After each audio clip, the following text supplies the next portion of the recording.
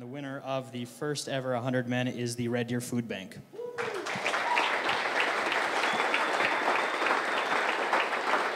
It's such a humbling experience when I go out and I see how the community cares about us, but not just us, because this was pretty close, about the other two organizations too. And I know the hard work that they put in.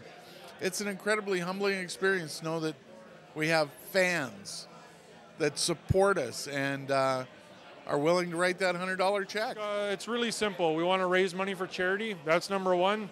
We want to gather men, hopefully encourage those men and have great conversation. That's about it.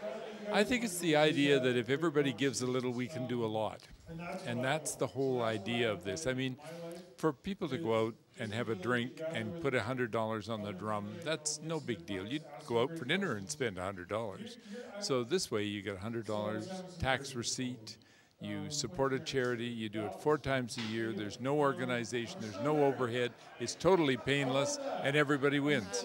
Just an overview of our whole agency. So we currently have about 200 volunteers that donate their time, a minimum of 1 hour a week, to a youth that's aged 5 to 18 years of age in the community. So I guess if we're going to meet 4 times a year and the women are meeting 4 times a year, that's $80,000 that's going to go back into the community, and it's not really a lot, you know, to spend $100 every quarter, right? So.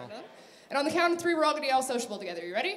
1, 2, 3. Sociable! I hope something like this stays together, and if it's got enough like-minded community guys, it shouldn't really be a problem. And I mean, I didn't really tell any of my friends about it or anything like that. I just said, it's something I'm going to go do. But I got a couple that I know would be interested in coming and doing it. So it's kind of like, hey, you know, maybe you can grow it bigger than 100 people, and you know, you just help out that many more people, right?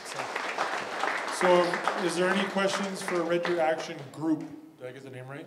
Well, when I heard about 100 Men Red Deer, I wanted to become a member just simply because it's such an easy way to donate money to good causes. I saw it as an opportunity for me with my charitable dollar to make sure that it went to some organizations that really needed it, and this was a perfect venue.